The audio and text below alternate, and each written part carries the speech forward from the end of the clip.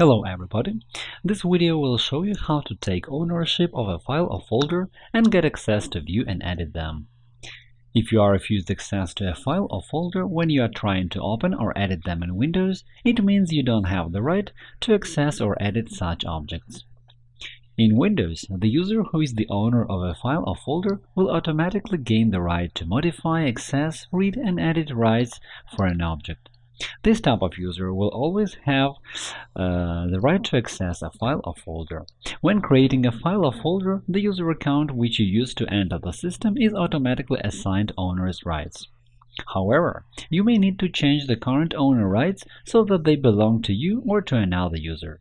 It can be caused by deleting a user account, having several users work with one computer at the same time, or by using a hard disk from another computer. Changing the owner of inaccessible files and folders will be the best solution to such problems. To do it, right-click on the file or folder and select Properties in the menu. Go to the tab Security and click on Advanced. In the Advanced Security Settings window that opens, click on Change in the line Owner. In the next window, User or Group specifies the name of the user account in the field Enter the object name to select, and click Check Names.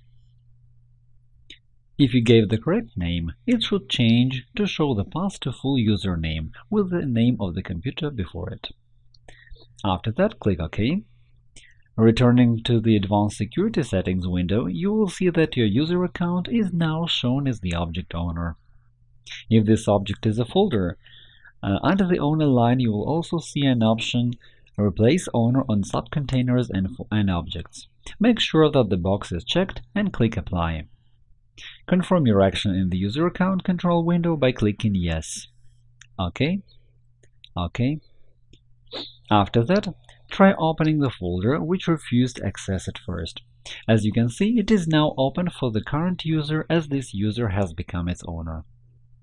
All the actions that we have described work alright if they are done with the account having administrator's rights.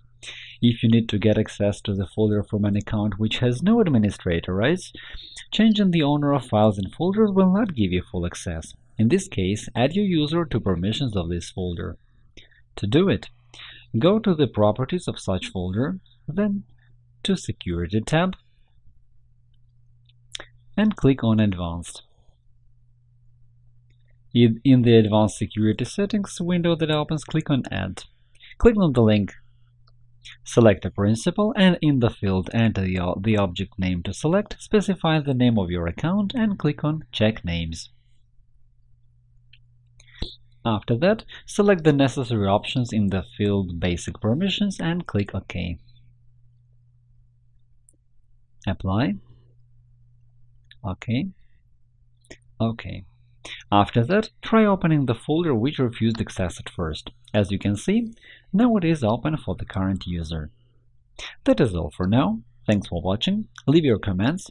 If you like this video, click the like button below and subscribe to our channel to see more.